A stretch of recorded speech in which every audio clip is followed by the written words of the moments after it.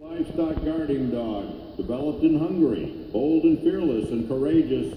He has historically guarded estates and flocks, but now can be frequently found in suburban homes or on small farms. The kuvasz is muscular, athletic, and intelligent with a white, coarse double coat. This is kuvasz, number 6. Kuvasz, another Hungarian dog, pretty similar to the Komondor, except for the coat. But the Komondor stayed with the flocks, and the kuvasz moved into the village, better living quarters as a guard dog, guarded the king. Sounds very intelligent, this dog. It's a good move, I think. As a guard dog, they need to be socialized and trained accordingly, so I can see them hanging out with the king. This is Pandy, a 5-year-old male with Teresa Weber.